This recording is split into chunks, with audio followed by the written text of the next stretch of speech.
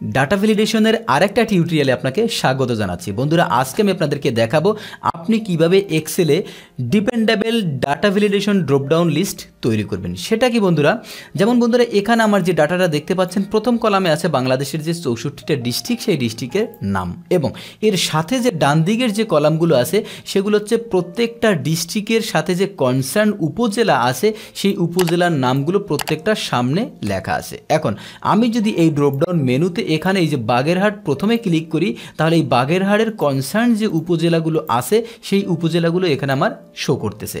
এখন যদি এখান থেকে আমি আর একটা ডিস্ট্রিক্ট সাপোজ বরিশাল সিলেক্ট করি, তাহলে দেখেন বরিশালের যে এই যে উপজেলাগুলো আছে এই উপজেলাগুলো এখানে অটোমেটিক চলে আসতেছে।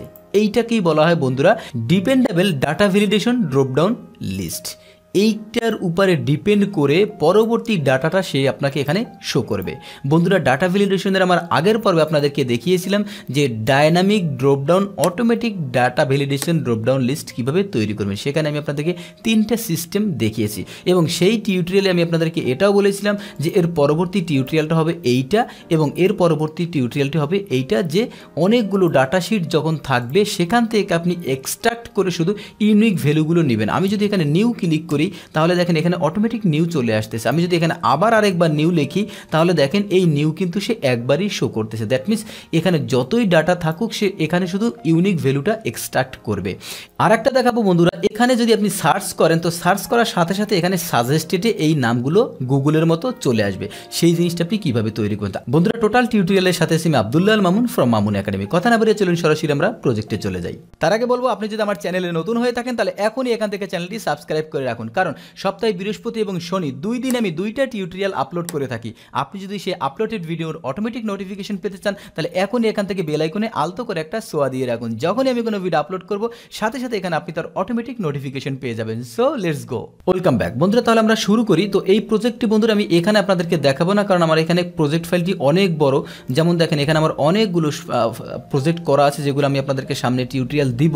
তো এখানে কাজটা করলে একটু স্লো হয়ে যাবে। আমি আমার আরেকটা শিট আমি জাস্ট আপনাদের আজকের জন্য এটা করে রেখেছি, সেই জায়গাটায় দেখাবো।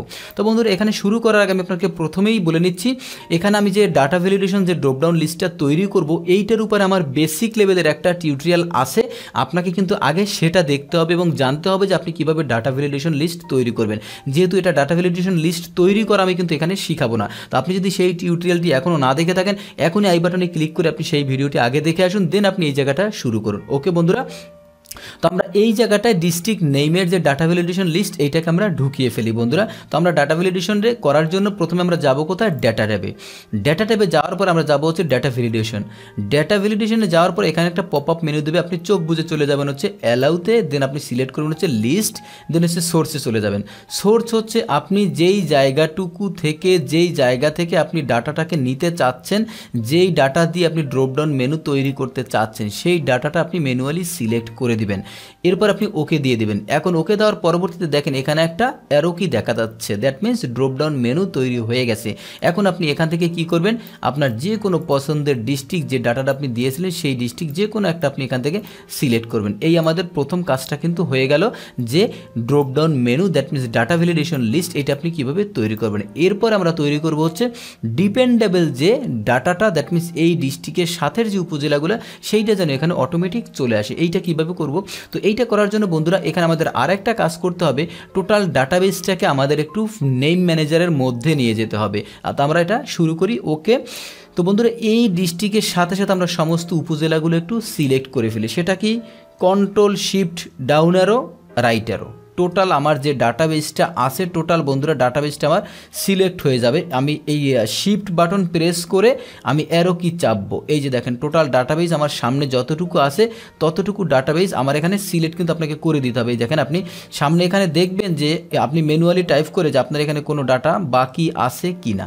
এই যে এখন এখানে আপনার ম্যানুয়ালি দেখা লাগতেছে, কারণ হচ্ছে আপনার এখানে কোথাও কোথাও খালি ঘর আছে দেখেন, কারণ প্রত্যেকটা জেলার কিন্তু উপজেলা সমান না, এই জন্য আপনাকে ম্যানুয়ালি এটা সিলেক্ট করা লাগতেছে। আপনার যদি টোটালটা যদি ডাটা এখানে ফিল আপ থাকতো তাহলে আপনি just control shift down arrow এবং রাইট অ্যারো এইটা চাপলে টোটাল ডাটাবেস সিলেক্ট হয়ে যেত।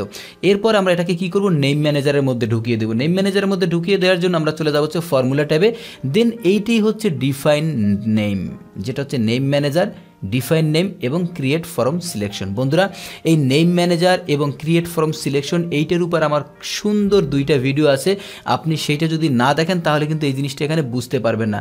আশা করব আপনি এখন আই বাটনে ক্লিক করে আপনি সেই ভিডিওটা দেখে আসতে পারবেন, তাহলে অনলি নেম ম্যানেজার উপর আপনি ক্রিয়েট ফর্ম সিলেকশন এইটার উপর আপনি একটা বিশদ ধারণা পাবেন। তো আমরা এখান থেকে সিলেক্ট করবো হচ্ছে ক্রিয়েট ফ্রম সিলেকশন। এখানে আপনি যদি ক্লিক না করেন আপনি কি করতে পারবেন, কন্ট্রোল শিফট F3, তাহলেও আপনার একই সিস্টেমে চলে আসবে।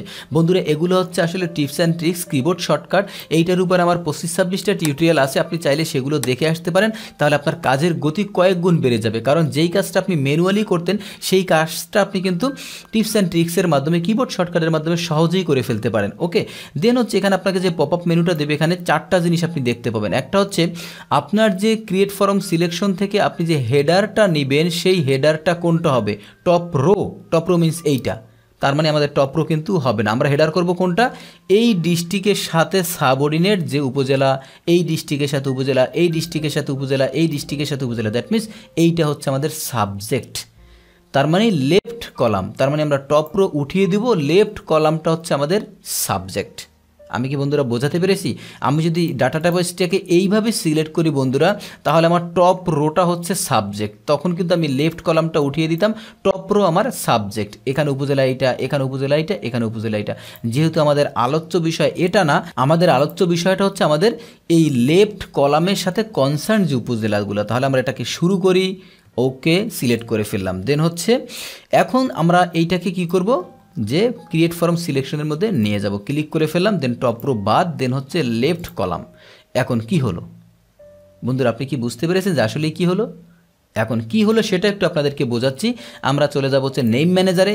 এখন দেখেন বন্ধুরা, প্রত্যেকটা ডিস্ট্রিক্টের জন্য একটা name manager, that means define name তৈরি হয়েছে। এইটা বোঝার জন্য আমার আপনার এই টিউটোরিয়ালটি যেটা ইন্ডিভিজুয়াল আছে সেটা কিন্তু আপনার অবশ্যই দেখতে হবে, অথবা আমি যে আগের পর্বটা দিয়েছিলাম যে ডাইনামিক ড্রপডাউন লিস্ট, সেখানে আমি আপনাদেরকে বুঝিয়েছি। তারপরেও এখানে যদি আমি ক্লিক করি, এখানে দেখেন আপনি ডাটাটা দেখতে পাবেন। এখানে যদি এখন ক্লিক করি তাহলে এই যে যেই ডিস্ট্রিক্ট কনসার্ন যে ডিস্ট্রিক্টটা সেই জায়গাটা আপনাকে নিয়ে যাচ্ছে। আমি যদি এই জায়গাটায় ক্লিক করি এবং এখন যদি এখানে ক্লিক করি তাহলে দেখেন সেকেন্ডটায় নিয়ে যাচ্ছে। এখন যদি আমি এখানে ক্লিক করি, এবার যদি আমি এই যে রেফার টুতে ক্লিক করি তাহলে দেখেন এই জায়গাটায় নিয়ে যাচ্ছে। দ্যাট মিন্স প্রত্যেকটা ডিস্ট্রিক্টের জন্য আলাদা আলাদা defined name, that means name manager তৈরি হয়েছে। এখন এখানে আমি এটাকে ক্লোজ করে দিলাম। এরপর আমরা কি করব বন্ধুরা, এখানে আমরা ডেটা ভ্যালিডেশন তৈরি করব। তো ডেটা ভ্যালিডেশন তৈরি করার জন্য আমরা চলে যাব হচ্ছে কিন্তু ডেটা ট্যাবে, দেন হচ্ছে ডেটা ভ্যালিডেশন। না বন্ধুরা, আমরা ম্যানুয়ালি কাজ করব না, আমরা কি করব, অল্ট DL, যেটা আমি আমার আগের পর্বে আপনাদেরকে বলেছিলাম, ডেটা ভ্যালিডেশনের বেসিক কোর্সে বলেছিলাম। দেন হচ্ছে ট্যাব কি, দেন হচ্ছে L, দেন হচ্ছে ট্যাব কি। এবার আমরা সোর্সে চলে আসলাম। এখন সোর্সে আসার পরে আমরা আমাদের আগের টিউটোরিয়ালে যেখানে দেখিয়েছিলাম যে এই জিনিসটা কোথায় কিভাবে নেম ম্যানেজার ইউজ হয়, এখানে আমরা যেটা করব সেটা হচ্ছে ইকুয়াল। এখানে আমরা একটা ফাংশন ইউজ করব বন্ধুরা, ইনডাইরেক্ট ফাংশন, INDIRECT, ইনডাইরেক্ট, দেন হচ্ছে ব্র্যাকেট শুরু। এবার হচ্ছে ইনডাইরেক্ট ফাংশনটা আসলে একটু বেসিকটা বলে নেই, যেটাকে আপনি সেলটাকে দেখিয়ে দিবেন, এরকম সেলটাকে দেখিয়ে দিবেন, এই সেলটা যেখান থেকে রেফারেন্স হয়ে আসবে সেই সেলের ডাটাটাকে সে ওখানে শো করে দিবে, দ্যাট মিন্স ইনডাইরেক্ট করে দিবে, এখানে ডাইভার্ট হয়ে সে এই জায়গাটায় চলে যাবে। এটাই হচ্ছে ইনডাইরেক্ট ফাংশনের বেসিক জিনিস। বাট যখন আমি আপনাদেরকে ইনডাইরেক্ট ফাংশনটা ইলাবোরেটলি একটা টিউটোরিয়াল দিব, সেখানে আপনি এটার পুরোটা বুঝে যাবেন। দেন আমি এটাকে কেটে দিলাম। বন্ধুরা কি করেছিলাম একটু ভালো করে বুঝে নেন। এখন আমি এখানে সেল রেফারেন্স হিসেবে এইটাকে দেখিয়ে দিব।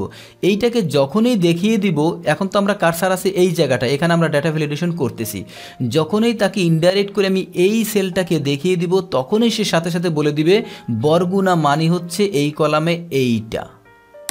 আবার যখন এখানে আপনি চেঞ্জ করে অন্য একটা ডিস্ট্রিক্ট করে দিবেন, তখন সে এই ইনডাইরেক্ট করে দিবে সেই কনসার্ন ডিস্ট্রিক্টের সাথে উপজেলা। এবার আমরা এটাকে একটু ব্র্যাকেট ক্লোজ করে দিই। দেন যদি আমরা ওকে প্রেস করে দেখি, এখন দেখেন এখানে একটা ড্রপডাউন মেনু তৈরি হয়ে গেছে। এখন এখানে যদি আমি ক্লিক করি, এটাকে উপরেটি দেখেন আমতলি বাজার, এই যে আমতলি বাজার চলে আসছে বরগুনা। এখন যদি এখানে আমি আর একটা ডিস্ট্রিক্ট ক্লিক করি, তাহলে দেখেন সাপোজ ভোলা আমি ক্লিক করলাম, তাহলে দেখেন এখানে এই যে ভোলার যে ভোলা সদর উপজেলা বন্ধুরা, এখানে আমরা একটু ক্লিক করি, তাহলে দেখেন এখানে ভোলা সদর উপজেলা। দ্যাট মিন্স কি করতেছে বন্ধুরা, এখানে যখন আমরা সিলেক্ট করতেছি, এখানে যে ডেটা ভ্যালিডেশনটা আছে সে এইটাকে ইনডাইরেক্ট করে এই জায়গাটায় চলে আসতেছে। আর যখনই সে এই জায়গাটায় চলে আসতেছে এই চাঁদপুরে আসার সাথে সাথে চাঁদপুর কি করতেছে, এই যে এখানে যে চাঁদপুর যে ডিস্ট্রিক্টটা আছে তখন সে সাথে সাথে ইনডাইরেক্ট করে তখন এই ডিস্ট্রিক্টের যে উপজেলাগুলো আছে সেইটাকে সে এক্সট্রাক্ট করে এখান থেকে নিয়ে আসছে ইনডাইরেক্ট ফাংশনের মাধ্যমে। এখানে চাঁদপুর, তার মানে চাঁদপুর মানেই এই নেম ম্যানেজার বুঝে যাচ্ছে, ইনডাইরেক্ট ফাংশনটা বুঝে যাচ্ছে যে চাঁদপুর মানে এখানে যে নেম ম্যানেজার যে রেঞ্জটা দেওয়া আছে এইটা। তো বন্ধুরা আজকে আমি আপনাদেরকে যেটা দেখাতে চেয়েছিলাম যে আপনি কিভাবে একটা ডিপেন্ডেবল ড্রপডাউন মেনু তৈরি করবেন। আশা করি আপনারা টিউটোরিয়াল থেকে অনেক কিছুই বুঝেছেন এবং আশা করি এর পরবর্তীতে পারবেন। আর বন্ধুরা আমি আপনাদের আগের যে পর্বটা যেখানে দেখিয়েছিলাম সেখানে একটা কথা আমি বলতে ভুলে গিয়েছিলাম। সাপোজ এখানে যে ডাটা ভ্যালিডেশন লিস্ট আমরা তৈরি করেছিলাম সেখানে আমি এখানে যদি ডিস্ট্রিক্ট টাইপ করি বা যে কোনো ডাটা টাইপ করি সেখানে অটোমেটিক এখানে চলে আসতেছে। বাট আমি যদি এই জায়গাটায় টাইপ করি, সাপোজ এখানে টাইপ করলাম হচ্ছে ABC, এই জায়গাটা যদি আমি টাইপ করি, এবার যদি আমি এখানে এই ডাটা ভ্যালিডেশন লিস্টে ক্লিক করি তাহলে দেখেন সেটা কিন্তু এখানে আসেনি। তাহলে কারণ কি এবং এটা কেন আসে নাই, এর সমাধান কি, এইটা আমি আপনাদেরকে আর একটা টিউটোরিয়ালে দেখাবো যে এই জিনিসটা আপনি কেন হয়, কী জন্য হয়। এবং এরপরেও এখানে যদি এভাবেও যদি আপনি ডাটা ভ্যালিডেশন ডায়নামিক লিস্ট তৈরি করতে চান, এভাবে ফাঁকা রেখে বা এখানে একটা ঘর বাদ দিয়ে দুইটা ঘর বাদ দিয়ে এইটাকে আপনি কিভাবে তৈরি করবেন সেটা আমি আপনাদেরকে একটা টিউটোরিয়ালে দিব। তো বন্ধুরা আমি আশাই করব আপনাদের এই টিউটোরিয়ালটি ভালো লেগেছে। যদি ভালো লেগে থাকে প্লিজ আমার ভিডিওতে একটা লাইক দিবেন এবং ভিডিও সম্পর্কে আপনার যদি কোনো মতামত থেকে থাকে, এছাড়া আপনার যদি স্পেশাল কোনো বিষয়ের উপরে টিউটোরিয়ালের প্রয়োজন হয় প্লিজ কমেন্টসে জানাবেন। আমি আমার সাধ্যমতো চেষ্টা করব আপনাকে সেই টিউটোরিয়ালটি উপহার দেওয়ার জন্য। আর বন্ধুরা ডাটা ভ্যালিডেশনের উপরে যে সামনে অ্যাডভান্স লেভেলের আরও টিউটোরিয়াল আসবে সেই টিউটোরিয়ালগুলো দেখার অপেক্ষায় আজকের মতো বিদায় নিচ্ছি। আমি আব্দুল্লাহ আল মামুন। আল্লাহ হাফেজ।